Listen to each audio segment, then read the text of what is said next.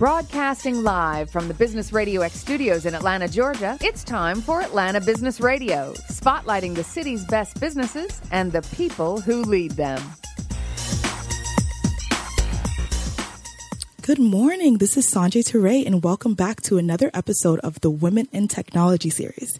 And I'm joined in the station here with Penny Collins and Robyn Lloyd. I'm so excited to speak to you and hear your story and hear all the amazing things that you do here in Atlanta. All right, so I'm going to start with you, Penny Collins, and I just want to hear what you're up to right now. Yeah, so since the last time I was here, the last time I talked about the WIT Connect event and everything we're doing to get organized for that. So we are up to the minute of actually having this big event. It is going to be June 20th. It'll be at the Georgia Aquarium, where we have our VIP reception that is sponsored by State Farm, who is one of our biggest supporters in women in technology. And I'm thrilled that they're here today. It's just so thrilled to be working with these guys. And just wait until you hear the amazing things they're doing. Yeah. But they're sponsoring our big VIP event from 6 to 7 o'clock. And then the doors open at 7, where we have a wonderful evening of dinner, networking with all of these 800 leaders from across Atlanta and Georgia that will be there a lot. And then it's a night for WIT showing us in action. Is where we will give out over $160,000 in scholarships to college and high school girls, and for us to be able to celebrate them and the great work that they're doing and their STEAM-related activities. So we're thrilled with that. It's also really great because we are almost sold out. We literally have only 6 seats, individual seats available for the whole event. So we're very, very excited about that. So we've been focused on that. We've been focused on kicking off our Women of the Year event, which will be in November.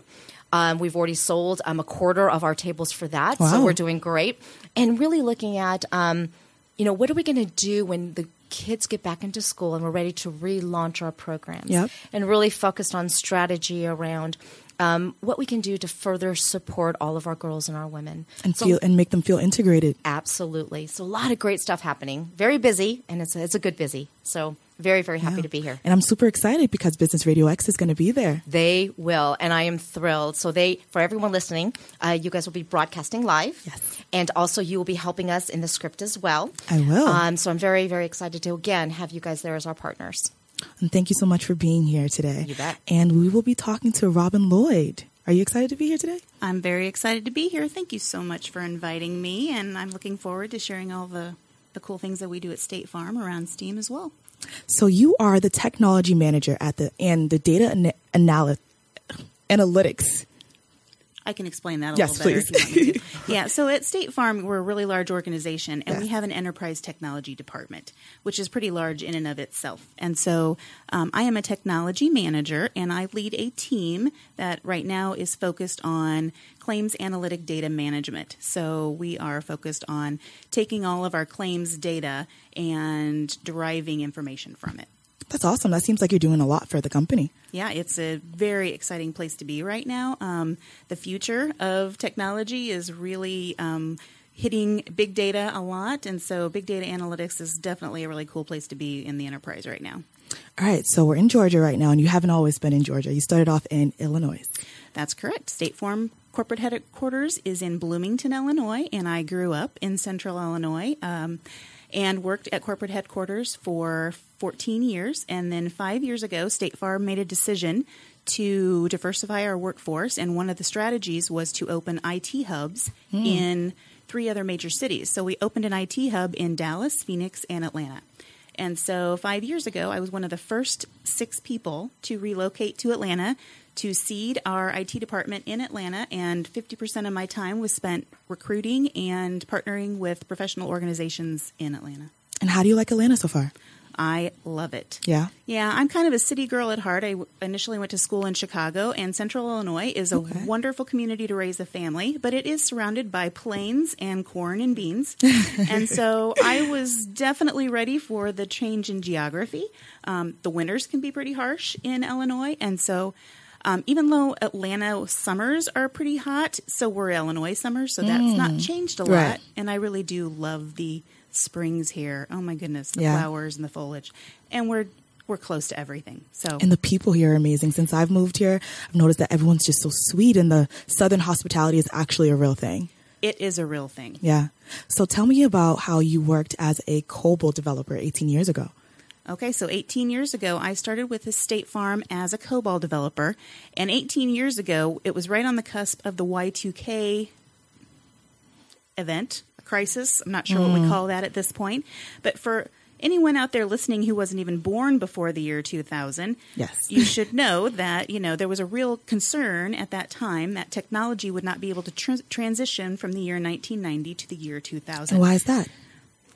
I don't know. Yeah. Don't ask me. There was a technology, and if it would roll over into, Penny, do you know some of that history? So a lot of the systems were more focused on the 19 coding. Oh, okay. And so going to 2000, it was kind of how is that going to actually transition, and how our system's going to be able to keep running. So a lot of work had to go into updating the code, updating the systems to make sure that it was compatible.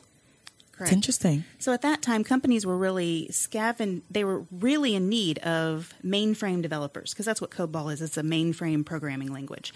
And so State Farm was in such a desperate need that they partnered with the Illinois State University, which is also located in Bloomington-Normal, Illinois, and set up a program where they would train people to learn COBOL. So they sent out this mass request, and people would apply, and they would give you an aptitude test. And if you had an aptitude for computer programming, then they would interview you. And I was selected through that process. Wow. And it was kind of life-changing for me, in fact.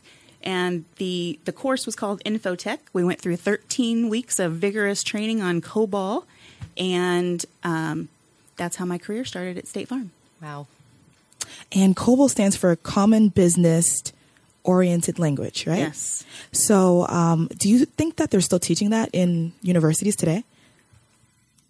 I don't think they are teaching COBOL It's a little anymore. outdated, huh? It is outdated, but still heavily used. We still actually use COBOL at State Farm. So large companies relied heavily on mainframe because they could scale. And so State Farm is huge. And so mainframe systems actually work really well with large scale operations. So we still actually have some mainframe operations going on in the background. So batch processing. Yeah. If you think about the number of claims that State Farm process, policyholders, millions and millions of claims and millions of policyholders, that's a lot of data. Yeah. And it runs through mainframe systems. It's interesting that I think back to your question about, are people being taught this? Yes. And I think the answer is no, but they should be. Because it's almost of a foundation, right? Well, it's almost like old technology is not going to go away, especially when you're looking at our mainframe systems, right? Mainframe that handle big batch processing. Yeah. They're heavy, heavy, heavy machines, right? Yeah. And COBOL will always be there in some form or fashion in these mainframe systems. So it almost becomes one of those needs for some of our young talent to not only learn some of the new, but it's so valuable to also make sure you have a heartbeat on the old, because the old, to actually get rid of the old is costly and it's timely. And so a lot of it will still stay around. And sometimes not as efficient. So Absolutely. We definitely still have COBOL developers around at State Farm. And I joke that in my retirement, being a part-time COBOL developer, I would gladly do that again. I mean, the pay would be amazing. And if I could do it part-time from home, that would be awesome. That'd be awesome. Yeah. So maintaining that skill set, COBOL actually was my favorite language. Since then, I've learned VB and Java and several other object-oriented languages and some scripting. But yeah, COBOL, I could do that all day long. So do you feel like individuals that have a background in COBOL are they have a little bit more of an advantage over those that don't? Not necessarily, because lots of things today in web development, in UX development, all those modern languages are helping move that forward. However, mainframe applications will still be there. So I don't know if it's necessarily that they're disadvantaged if they don't have COBOL. I think companies will start to become disadvantaged as that workforce ages. So those mainframe developers, as they age. I think a lot of that is probably being served by outsourcing as well. So as that need grows, then outsourcing that skill set will probably become more prevalent. So how did having this background shape your career in the enterprise technology field? Well, it was essential for me to get my foot in the door and to help State Farm move forward in their specific need. But at the same time, technology was changing so much. It was only 2 years later that I immediately went to Visual Basic training and started learning how to develop on our web applications. Okay. So that was really fast. So 16 years ago, we were already pivoting to the new technology. Yeah. And so after we had made sure that everything was stable with Y2K, then we were moving on to advanced technologies. So what role is State Farm playing in driving the state of technology and innovation in Atlanta? Well, I think one of the things that we're doing is we're really trying to partner heavily with universities and organizations and communities to ensure that we are building a workforce that's rich and diverse. And one of the things that I've been focusing a lot on in the last 5 years is ensuring that we're focusing on educating people about the option of technology. So I think the earlier that you learn that technology careers are an option, then the more interested you might be in pursuing those kinds of careers once you get to higher levels of education. Okay, so walk me through your position right now at State Farm. What do you do on a daily basis? Right now, I have a team of 8, and my team is heavily involved with setting up a new infrastructure for our claims analytic data. And so we are providing a service of providing analytic data to our customers. And our customers within our technology team are our other business partners within State Farm. So other technology teams and business partners within State Farm. So we're not customer facing, but we're providing analytic data to the business in general to make business decisions. Yeah. So my team meets daily. We work on an Agile Scrum platform, and so we have daily Scrum meetings. I'm considered the product manager along with the technology manager, and so we prioritize what work's going to be done during the day, and we talk about what everyone's working on, and then if there are roadblocks that are keeping us from getting work done, then we try to address those so that people can work through that. It's pretty exciting around there right now. Yeah, so we're doing some major changes at State Farm, and so we're on the cusp of some new technologies, and it's been a lot of fun. So you're here to build a brand at State Farm, and you're also recruiting new talent. How's that going for you? Well, that's good. So 5 years ago when I moved here, I partnered, my specific role was to partner with UGA and Women in Technology, AITP, and some other organizations, Georgia State, University of Florida, and we would go out and specifically target recruiting at those universities, working with their professors and helping influence their curriculum so that they were making sure that they were teaching their students things that they would actually be able to use in the workforce. So that's been very exciting, partnering with all of those groups to influence that. And then building this relationship like with WIT. 5 years ago, I just kind of took a stab. TAG was great in helping us kind of get started as well. And so they said, oh, you probably want to be involved with WIT. And so 5 years ago, as of yesterday, I attended my first WIT Connect meeting or event. And it was one of those things where I bought one of those last single tickets because I'd only been here for a few weeks. Yeah. And went in there kind of crazy, scared by myself, not knowing what to expect. And it was wonderful. Yeah. Number one, Georgia people are amazingly nice and kind. And so I want to give a shout out to Pyramid Consulting because they took me under their wing that night, and I didn't have to sit by myself at one of those tables in the back. Yeah. They invited me to sit at one of their front tables, and so I got to enjoy the evening with them. And that's really sweet. Mm-hmm. So I'm aware that you're also trying to be inclusive and have diversity within just recruiting people for your company right now. Correct. It's very important. One of our missions is to diversify our workforce. We want to be really rich in a diverse, in many ways, like in culture and community service. So we've been partnering with all these organizations so that we can pull in a diverse workforce. When we were in Bloomington at State Farm, recruiting to that Central Illinois location, building that diverse pool was more difficult. Yeah. But now that we're in these major cities, we have a bigger advantage at recruiting some of these people. And it's very important to us to align with organizations and with people and with groups like WIT to ensure that we're building a diverse workforce.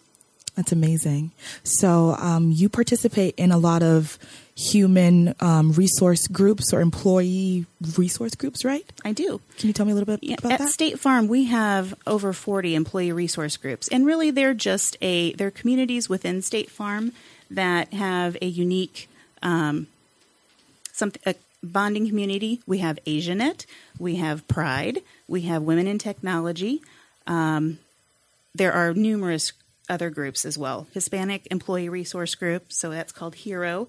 And I was the lead of the Pride ERG for 2 years. And so ERGs are kind of close to my heart. I find a great deal of community and camaraderie within those groups where you get to share with other people. And it's very important to State Farm to make sure that we are building a workplace where you can be your authentic self. And so building that community has been really good too.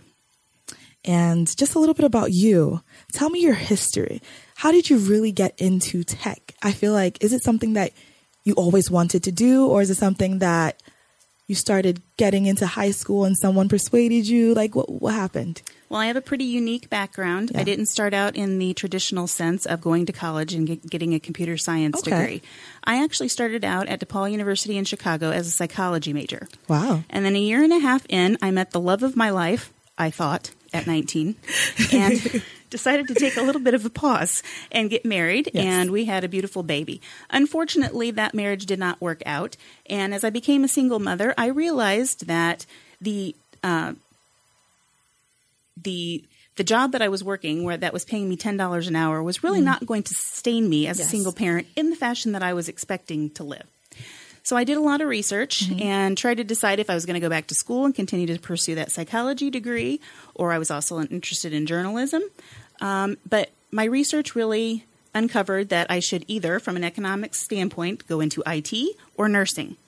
And then when I further broke that down, I realized that I didn't really want to work nights and weekends. So I focused on IT. It was a really smart decision for me. I went back to school and I only have an associate's degree in computer information systems. But I've actually taken that course, that degree exposed me to a ton of different coding language. It was a real deep dive into actual software development. So I was really prepared. And then when State Farm opened up that opportunity with Infotech, and then they put me through that 13-week program, it was a perfect match. Right. So and you loved it. I had taken 3 semesters of COBOL before I even took that aptitude test. And so I was really prepared. Did you have any mentors? I had lots of mentors along the way. At work, State Farm is pretty rich in mentorship. We can formalize mentorship or informal mentorship. And I learned pretty early that if I wanted to advance my career, then I needed to drive that myself. So I've always been pretty good about reaching out and using my network. So as I would meet one person, they would introduce me to another person. I always became very active. So like with the ERG groups, I've always been trying to do more at work because that really builds your network. When you're reaching out to other people, reaching out to other groups, you meet other people and it becomes pretty influential. Oh, I know Mike. Mike and I worked on this. Or, oh, we were, so it really, really helps advance your career. And you just get a really rich, diverse background of information. Because now, when I'm really a new manager, I've only been a manager for 4 years at State Farm, and every once in a while I'll come across a situation, and I'm not sure exactly how to handle it. But I know that I could call Barb and say, hey, this person just said this to me. Now what do I do? And so I have lots of people, and I know what their strengths are too. So there are different people that I go to for different things. And do you mentor some people right now? I do. That's one of my favorite things about work is developing other people and seeing other people advance and grow. I'm really enjoying where my career is right now, and I don't foresee me going any further because I really, really like being close to the work. But there are other people that I can see true leadership skills, like who could really lead State Farm in awesome ways. And I love seeing those people advance and helping them advance, helping build their network. And it's fulfilling, It is. It's very fulfilling. Giving them feedback. I like to be transparent. So if I see you do something that I think is probably not going to work real well for you, I'll probably take you aside and say, hey, you might want to try this instead. So I like doing that. So what's the best piece of advice you have been given so far in your career? To be confident in yourself. Even if you don't think you can do it, say yes and try it. So I have made a career out of saying yes to things that I pretty much knew I didn't know how to do. Yeah. But I am pretty confident that I can figure out just about anything and make it work. I'm also pretty good about failing fast. So if I screw something up, I'll admit it and try something different. So tech is definitely a male-dominated field right now. Did you ever feel insecure or just like you didn't fit when you began tech? Oh, yeah. So 18 years ago when I started, it was all men. Yeah. I mean, it was 99% of the time I was the only girl in the room. And it wasn't just my peers. It wasn't just other software developers or technology people. It was also leadership. Yeah. It was very male-dominated. So I really didn't see people like myself in leadership. And to be honest, I didn't even consider leadership, probably heavily influenced by that, for about 6 or 7 years before I realized, oh, I could probably be a manager myself. And so, because there just weren't any women in leadership, very few. That's why it's so important to have people like you and Penny Collins to really give people or just young women something we can look up to. Correct. You know? And I've watched that landscape change drastically at State Farm, especially over the last 10 years, and even more so in the last 5 since we've branched out to the hubs. Right now, State Farm is in 2018, we were called one of the top 5 companies for women technologists by Anita B. organization. We also, in 2018, were one of the top companies of executive women. So the National Association of Female Executives also noted that State Farm. So I have seen female leaders right now in enterprise technology. There are 3 executives, and 2 of them are women. That is really, that's a huge change from when I first started. That's awesome. So what's some piece of advice that you would like to give to women that want to be in this business? Women that I want you to consider that technology is changing, and a lot of technology is changing towards an acute awareness of human behavior. So that psychology degree that I gave up back in 1988 is probably something I had already gone down that path. Yeah. But I highly recommend psychology being something that you consider as a minor, or it's just human behavior drives technology, and it will even more in the future. And so having that psychology background and that understanding of human behavior will be extremely important in the future. And also, sometimes I think women can be intimidated by technology. So I don't really want to sit down and heads down, develop in COBOL my whole life. And I'm not really either. I'm an extrovert. I'm a people person. I like to talk. I can't sit and develop for 8 hours a day. Yeah, no, I can't. But I can.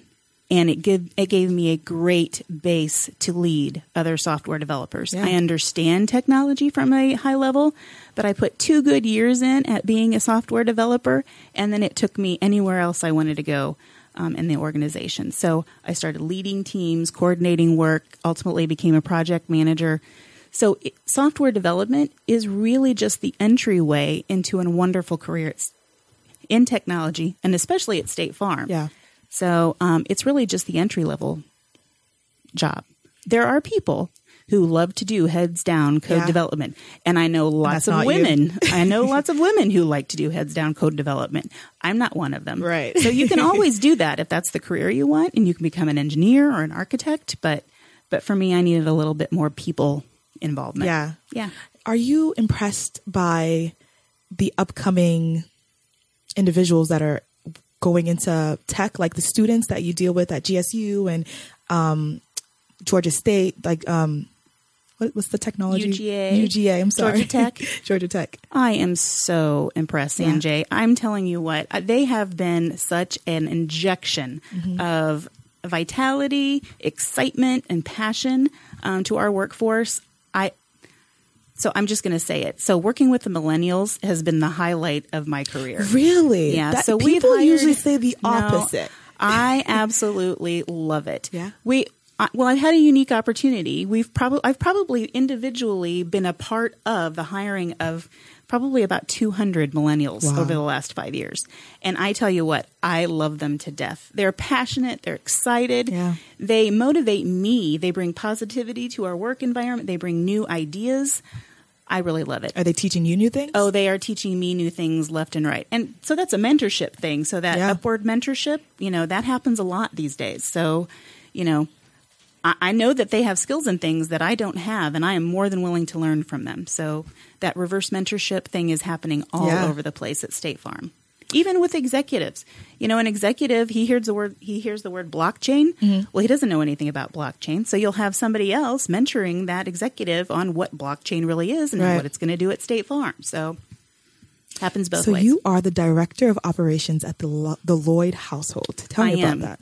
So director of operations at the Lloyd household means that I maintain the calendar. Yeah. I make all the doctor's appointments. Yeah. I make sure that usually the refrigerator has food for everyone to eat, and people get homework done, and that their clothes are ready for work on Monday morning. So it's really, I don't do all that work. I just make sure that it all gets done. So I want to give my husband credit. He's an awesome partner, and he does all the laundry at our house, I have to confess. But I do most of the kitchen work. So we play on our strengths as far as that goes. My husband can game or watch football and fold clothes at the same times. So we figured out a good system at our house. So what's his title? Facilitator he's a facilitator for Walmart Academy. I like that. Yeah. Are your kids willing or interested in going down the same path that you went? No. Yeah? I'll just say it outright. I have a 25-year-old daughter, and despite heavy influence of a career in technology and how wonderful it could be, she pursued a degree in television production and writing. And she's a television producer in Los Angeles right now. That's awesome. So a completely different career path. But she just told me last week, actually, that she brags about my story of going back to school and going into technology and how successful I've been with my career a lot. And that meant a lot to me, that she saw my ability to retake on, what I needed to accomplish and get that done.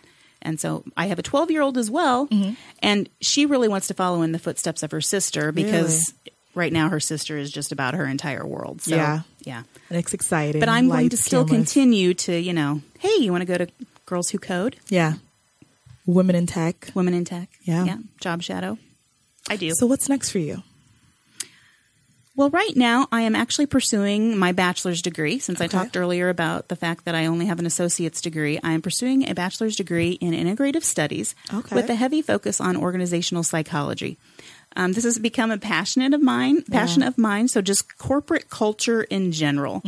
We've gone through a lot of change at State Farm over the last couple of years, and influencing change and motivating people through change is something that I've become really passionate about. So it's something I wanted to learn a lot about. I still see myself in a career in technology at State Farm all the way through retirement. Wow. And I don't anticipate leaving. I have a real dedication to State Farm. I really love the environment there. It feels like a family to me. And so I continue to see that career continue, but I also look forward to bringing some of those strengths that I have in a relationship perspective and from a culture perspective, and just continuing to use those strengths in other ways at State Farm. It really makes it a good place to go to work to when I know that not only am I driving really influential technology advancements, but I'm also able to give back to my community in relationships and community just through our ERGs and other community involvement like with WIT. And we formed 5 years ago when we partnered with WIT, I started a group so that those young millennial women who we were bringing in, we formed a committee so that they could kind of take on all the work that we were going to partner with WIT on. So it gives them something to focus on too, and a way to give back and also advance technology at State Farm. So you have a lot of exciting things going on. Will I see you at WIT Connect on June 20th? I will be there. Yay. So, State Farm is the VIP sponsor. And so we'll be there. We started from 5 years ago and me, and now we will have 20 people there. Wow. Yeah. And so VIP sponsorship. So we've gone from one seat to VIP sponsorship. We're also heavily involved in Women of the Year awards. And in November. Yeah. So we will definitely be there. That's been a great partnership for us. It's definitely been one of the things that I've loved about it. So knowing my background of going from 0 women basically into, we're definitely meeting those needs of, we have a lot of women at State Farm now. Well, thank you so much for being here, Robyn Lloyd and Penny Collins. We have a lot of great things coming up. The women's event in November, WIT Connect on June 20th. So you guys be on the lookout for that. This is Sanjay Ture for the Women in Technology series here at BRS.